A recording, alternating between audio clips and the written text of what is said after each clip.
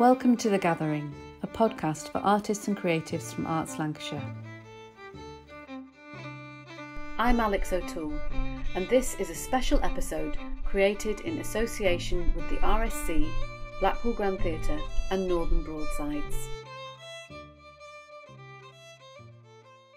It's a widely held opinion that Shakespeare may have first performed some of his most famous plays not in London, but Lancashire.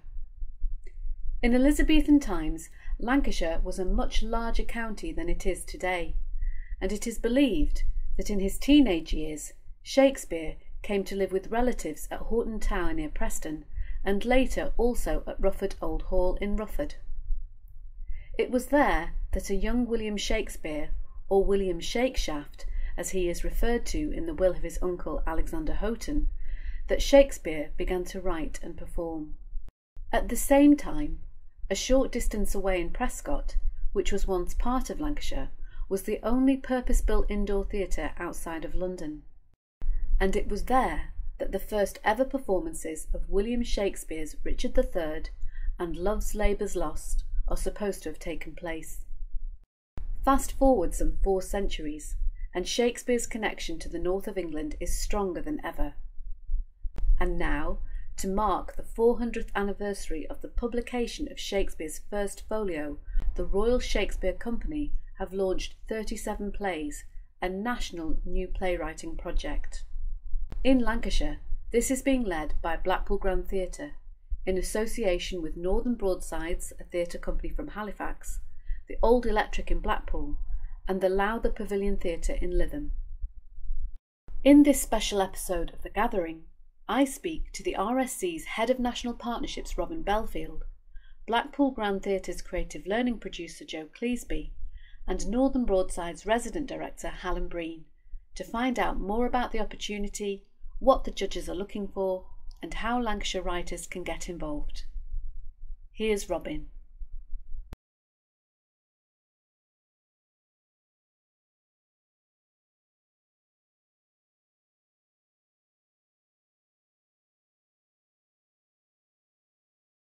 So I'm Robin Belfield. I'm the Head of National Partnerships at the Royal Shakespeare Company. The Royal Shakespeare Company based in Stratford-upon-Avon.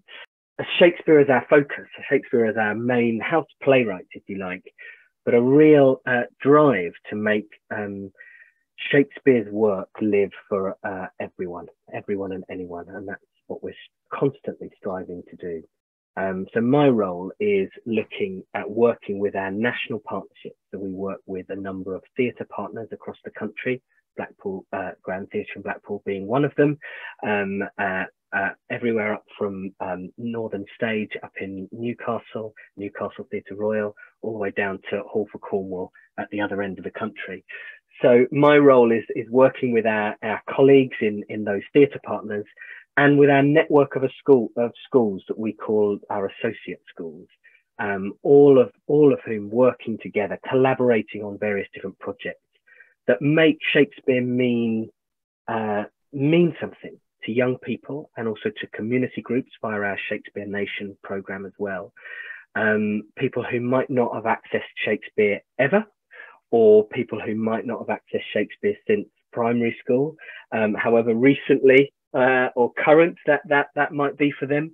And our big drive is to make that first encounter, that first moment of either learning about Shakespeare in school or coming back to his work later on in life as a vivid, exciting, thrilling experience as possible. So my work is all about working with our theatre partners and our school partners to make sure that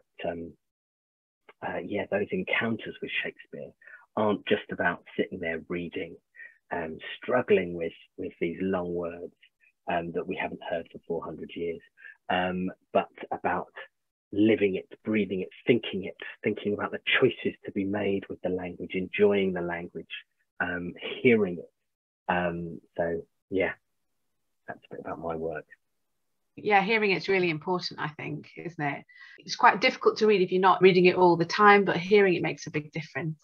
It really does. It really does. And when you look back at, the theatre that Shakespeare was writing for, it is all about listening.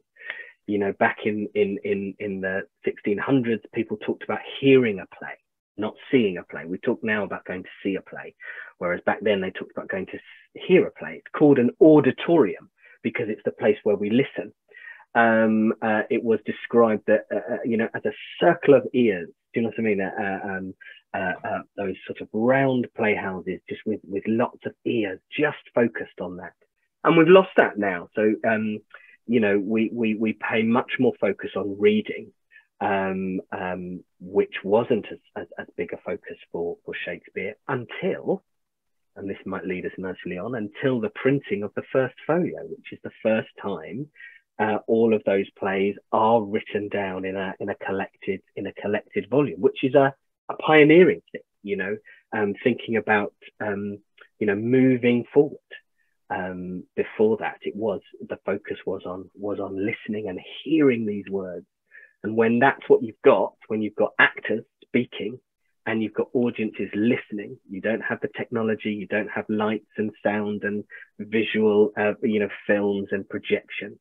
You've just got words and you've got imagination. And you know what I mean? The magic that happens in that space between the words leaving an actor's mouth and entering an audience's ears is something very special indeed. Yeah, absolutely. And you have led us very nicely on to 37 plays. So can you tell us a little bit, what is 37 plays? So 37 plays is the RSC's sort of national playwriting project.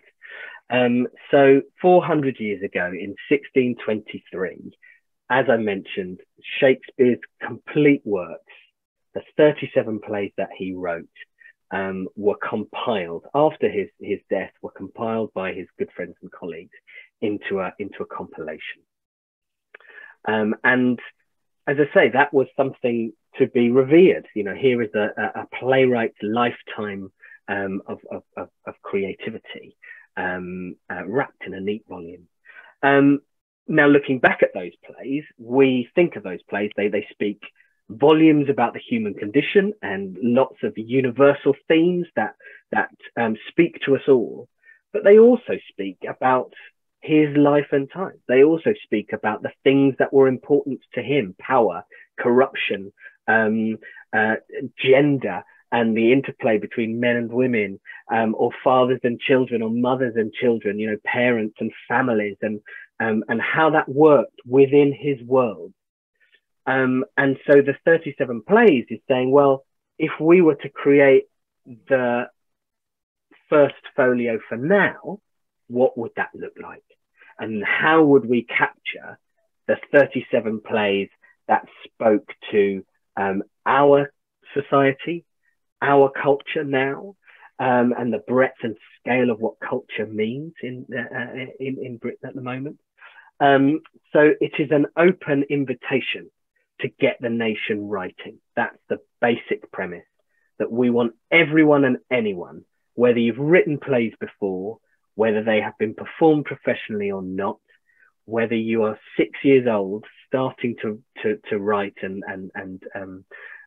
or whether you're, you know, in your senior years and you thought, oh, I've never done this before, but I fancy giving it a go, then this is the chance.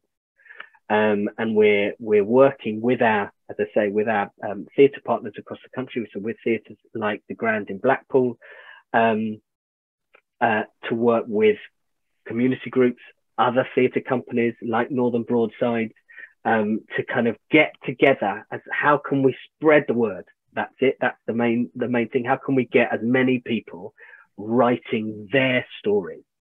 And so I think it's really important to say this isn't a response to Shakespeare's work. What we're not asking for is for anyone to say, this is my version of Hamlet, or this is my version of Romeo and Juliet. If that's what people want to write, great.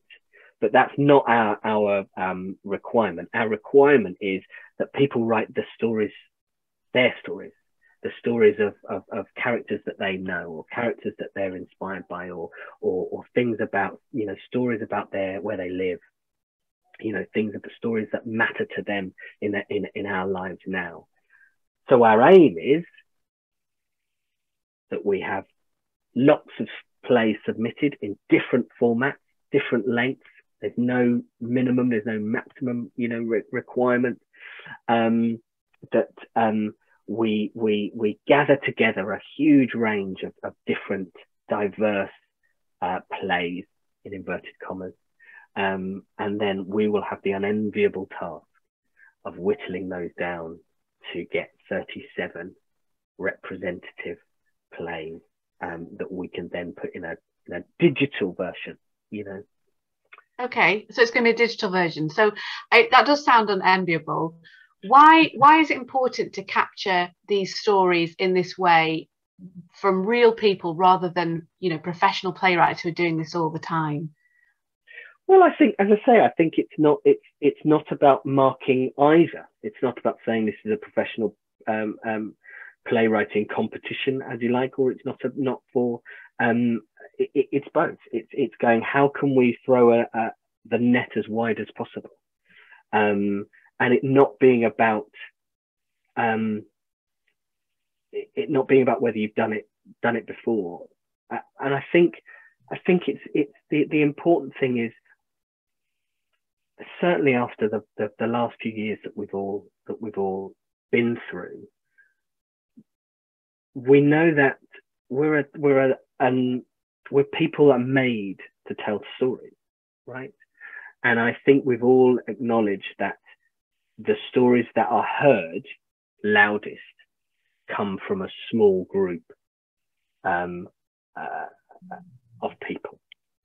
And I think this is a wonderful opportunity to kind of go, no, actually, let's put front and center the voices and the stories that we don't always hear, the voices and the stories that maybe most of us aren't aware of.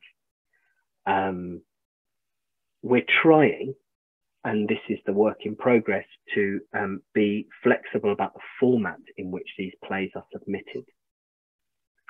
That you don't have to write a play with a traditional way of format that you might have seen a play once before in your life.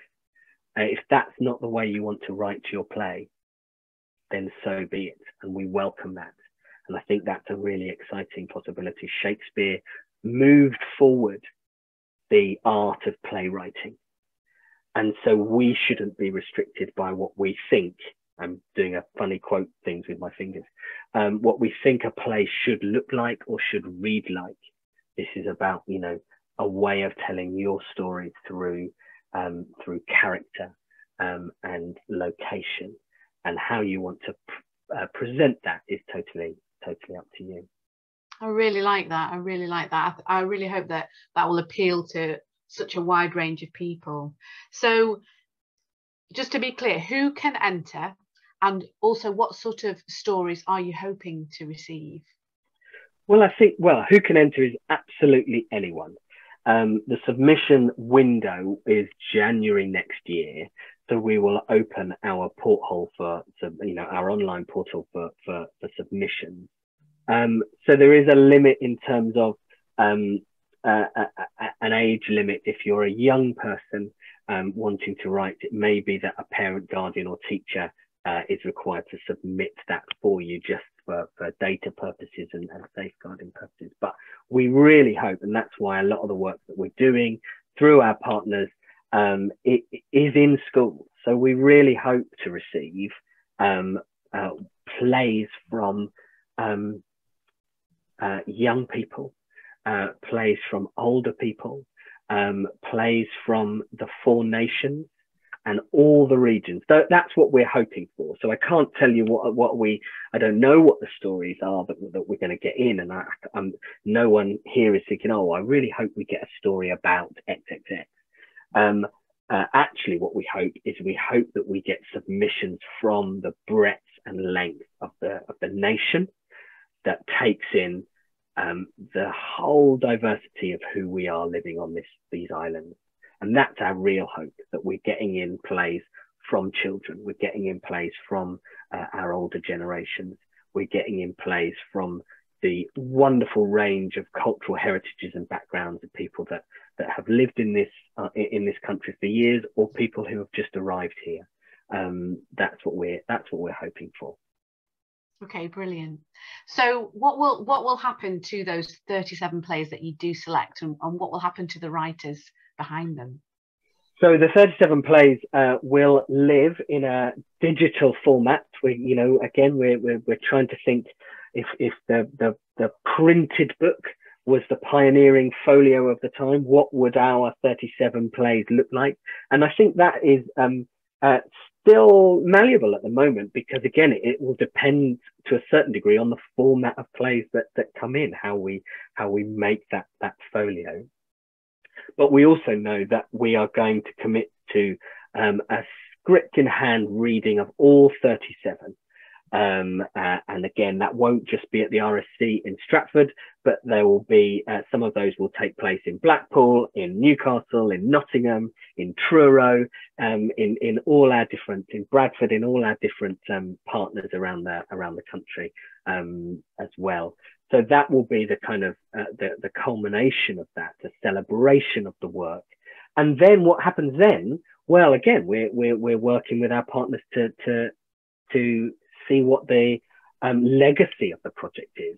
You know, hopefully the Grand Theatre in Blackpool would be able to say, look, there is a host of plays that have come from Lancashire.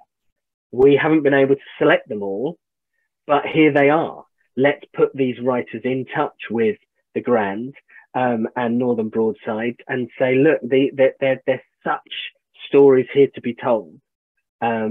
We realise that our output is limited to 37, but actually there's no reason why the legacy can't live. And I think it's that, making those connections through our partners, through our schools, with writers, again, writers who are experienced, writers who maybe just finding out that they are that they have a skill and a talent for this work, or just having a go. That sounds really fantastic, and the fact that there's possibly two opportunities there for potential writers. If they don't get selected for the 37, there could be, you know, future possibilities for their work as well. So just one last question is, if you're selected, are you wanting the writer to read that script in hand or record their play, or will you bring in actors to do that? No, we'll bring in actors to do that. So again, a sense about cherishing the writer's role as writer, and allowing them to be part of that process, working with a director and actors to bring that stage reading to life. And I think that's really important for a writer to hear their own words. It's very difficult, and we've done this actually. We did some initial workshops with the Grand, and we brought in actors with us. So we worked with a brilliant group on the Blackpool on the Grand stage, and we just did some initial writing activities with a wonderful writer called Jack Holden, and from that workshop, the participants started to write monologues. And again, it's that important step of then handing that over to an actor to read that. Again, we go back to that sense of hearing what it sounds like, that those words need to exist not on a page, but in a voice, in the air, in our ears, in space. So that will be an important part. So we'll work with our theatre partners in terms of how we produce those script in hand performances, but that is essentially we would get a company of actors or companies of actors around the country to read those works out loud. That's brilliant. That's so exciting for someone who may be producing work for the first time, and to have it read by someone else. It just sort of lends that wonderful credibility and objectivity as well, doesn't it? So I just think it sounds brilliant. And I hope, you know, the other part of it is that we hope to film them. So, you know, of course, it wouldn't be possible if you live in Blackpool, say. You might go and see the script in hand readings for those few plays, but actually our intention is to film all of them. So again, we can have a digital place where people could, you know, download, stream those performances. So it would be possible for you to, if you're keen, and to see the full 37 plays. Oh, fantastic. Yeah, I can see people wanting to do that, to sort of make it maybe a bit of a daily ritual for a month or something like that. Yeah. That would be great. Thank you very much, Robin. That's brilliant. You've given us a really good overview there of everything that people will need to know. And of course, people can find more information at the 37 Plays website, which I will link to in the show notes. There's lots of resources, lots of videos. There's our podcast. There's packs. Loads of resources there to help anyone, especially if you're unfamiliar with playwriting or nervous about getting started. There's loads of resources there to help you out. So, what if you are new to playwriting, or you're nervous about putting your work out there? As Robin said, you can find lots of resources to help you on the 37 Plays website, which I've linked in the show notes. But what if you need a little bit more support? Blackpool Grand Theatre has spent much of this autumn hosting playwriting workshops and scratch nights around the county to help people get their ideas onto paper and develop them. But as Joe Cleasby, creative learning producer at the Grand, told me, the support doesn't stop there. I'm Jo Cleasby and I'm a creative learning producer at Blackpool Grand Theatre. I am sure many people are familiar with the fabulous programme of shows we have on the Grand Theatre stage, from drama, music, comedy, and of course the infamous pantomime we have each year. But people might not be quite as familiar with the work that we do in creative learning, which is very much working with community participants, community groups. We run holiday clubs for our children in Blackpool, and a lot of work done with local schools across Blackpool, Fylde and Wyre. And my main role at the theatre for the last 10 years has been leading on our partnership work with the Royal Shakespeare Company. As Robin mentioned, doing Shakespeare Nation with adult participants, and then with our associate schools, of which we've got 20 schools, primaries, secondaries and special needs schools across Blackpool, Fylde and Wyre. Yeah, I know you've been working with the RSC for a long time, haven't you? Yeah, definitely. I mean, that partnership is completely embedded in the work we do and my role, and it's brilliant when we get the touring shows as well. There's loads of exciting things that RSC partnership has brought. So Blackpool Grand are one of 12 partner theatres across the country. What have you been doing to get people involved in the 37 Plays initiative so far? Yeah, so my ambition of 37 Plays is that we have as many submissions from Blackpool as possible, and that we certainly have some of our plays selected on that final 37 cut. So it's really about finding those opportunities for local people to be inspired to write. As you know, we're a receiving house at Blackpool Grand Theatre, so we don't have playwrights on hand. So it was really about finding a partner of who could work with us to deliver those workshops and those initial tasters into having a go at writing. And it was very fortuitous that at the moment I was looking for that partnership, Northern Broadsides were advertising some playwriting courses they were doing for young people that was Arts Council England funded.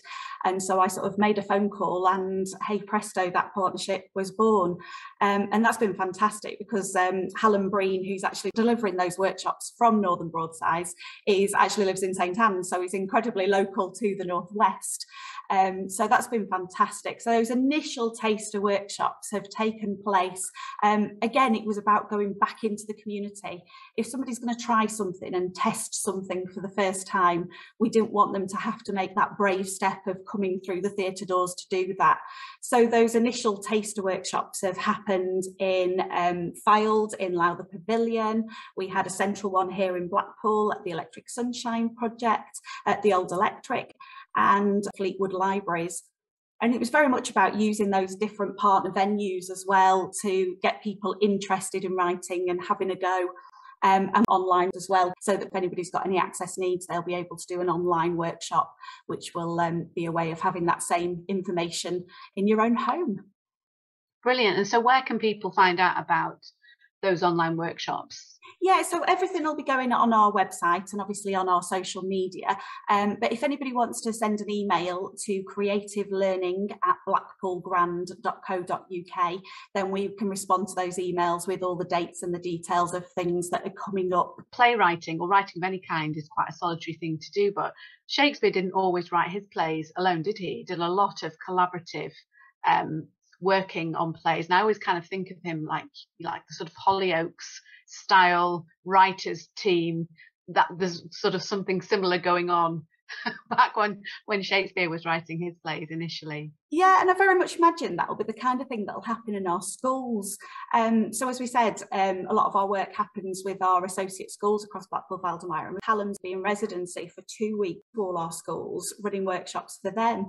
And there is an opportunity that young people, teachers, and community groups can actually enter a collaborative piece. It doesn't have to be an individual writer. People can work together and collaborate to write their piece together. As Jo just mentioned, Blackpool Grand Theatre have been working with Hallam Breen, Resident Director at Northern Broadsides, on the 37 Plays project. I asked Hallam to share some information about his role as a playwriting mentor and to provide some top tips to help you write the winning play. My name's Hallam.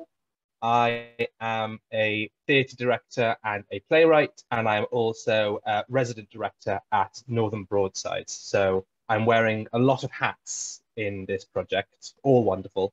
But Northern Broadsides is a nationally touring theatre company, and we are based in Halifax, West Yorkshire. And the company was really founded out of a frustration from some Northern actors and artists about the kind of roles that they felt that they were getting in big classical plays and texts like Macbeth, like Julius Caesar, like King Lear. They felt that they were always, because they were Northern basically, having to play the funny bit role, the bit on the side, making people laugh, but of no real consequence. So the company was really born out of the belief that no, people with Northern accents and from Hull and Newcastle and Liverpool can be kings, and they can be emperors, and they can be queens. So it was kind of a response to that, really. And over the last 30 years, we've been producing mid-scale tours with large casts of Northern actors with a variety of Northern accents and taking classic plays all around the country. As resident director there, I do a variety of things. So I've been looking after the show on the road, but also I do a lot of community work now on this side of the year. So co-running a writers group for people seeking asylum, running a developing writers scheme with emerging writers from across the north, and just whatever else people come to us and say, we want workshops, we'd love to do some arts activity. I kind of help facilitate that. So what is Northern Broadsides' role within 37 Plays, and specifically with the Grand at Blackpool? Yes. So it was kind of a happy accident, really. We've, over the last few years at Broadsides, been really keen in not just producing those classical plays with those Northern voices, but finding the Northern voices of today and finding out what our communities want to say about the world. So we set up a scheme called the Young Writers Forge, which is all about connecting with emerging writers 18 to 25 from across the north and giving them the tools to write a play and to have the chance to have a short play R&D with professional actors. And we got in touch with the Blackpool Grand just to say, hello, we do this scheme. Could you tell some people about this scheme? And then, as Jo so brilliantly said, just fired through an email and said, we have another scheme we'd love you to be involved with. So we came on board, and we're just delivering workshops around playwriting as an introduction to people who maybe have never thought they could write a play before, to just dip their toes in the water and go, oh, actually, it's not scary. It can shockingly be quite fun. And you've done some of those already, haven't you? How's it gone so far? It's been really, really great, actually, just to see people turn up feeling very, very shy and with it sort of stuck within themselves, thinking they can't do it, but going, the willingness to show up, I think, has been really fabulous. And we've had people come out with some really fantastic scenes, some really original ways of thinking about the world, and some really just profound thinking as well, kind of thing that people are maybe reticent to share in their everyday lives. They feel like through the process of writing and creating something artistic, they can kind of tap into that vulnerability, which otherwise they may not feel they can. So it's really, really rewarding to be in the room as people have made these discoveries. I can totally see that. Some of those big ideas that they might be thinking about in their heads, but not really have a platform to talk about them or articulate them in any way. So yeah, brilliant. So how did you yourself get into writing plays and directing plays? I think I did quite a lot of I was an English student, and I think it's what a lot of English students end up doing. So I was a big drama kid growing up, and then went to university thinking I was an actor, met people who were much better at acting than I was, so I thought I'm not an actor. So kind of fell into the directing and the writing side of things at uni. And then when it came to coming out of uni, I knew I wanted to work in theatre, but there were not kind of the opportunities around that I would have liked. So I thought, okay, well, I'll just create my own opportunity. So ended up co-writing a play for the Edinburgh Fringe Festival, which we took up. It was received quite well, he says in all modesty. And we just kind of took it from there, wrote a few more plays, carried on directing those, and have just kind of, by hook or by crook, developed ourselves as freelance artists. And here I am now, telling other people about how to write plays, which feels very surreal, but brilliant and fantastic. Well, that leads nicely on to what would you say your sort of top 3 tips are for playwriting, people who want to enter this competition? Yeah, so my first tip would be to write something that means something to you, something that really gets your heart racing and gets that fire burning in your stomach. And don't worry about trying to be clever or trying to be funny or trying to write something that feels worthy. If it is those things for you, that will come across in your writing. So just trust your gut and your passion. My next tip would be to know that you are a creative person, even if you think that you are not. I've seen that for the last week. People come and going, oh, I've worked in the prison service for 30 years. I can't write. And then they come up with these beautiful poetic ideas and sentences and scenes. So just trust yourself that you can do it. And I think my third tip, and it's maybe going to make Robin's job a bit harder when it comes to directing, is just to kind of go for it. Don't worry about writing the small, tiny thing. I always think it's great to go, if you want to put a scene in with tap dancing cockroaches, write the scene with tap dancing cockroaches. I'm getting thumbs up from Robin, so that's good. Just be bold, be creative, write the story that you want to write. And if it's a small kitchen sink drama, fine. But if you want a fountain emerging from the ceiling, have a fountain emerge from the ceiling. Some really good tips. I mean, it sounds like you have had some, real diverse people coming to the sessions already. So, I mean, it sounds like that you're going to get some really interesting, different stories. Yeah, I hope so. And people have been really open about their journeys into that room. And there's people have come from such different life experiences and are bringing such different experiences into the room with them and sharing them in really beautiful ways. So I'm excited to see what people end up producing and what those final 37 are. I am. So it's between now and the deadline is January. Is that right, Robin?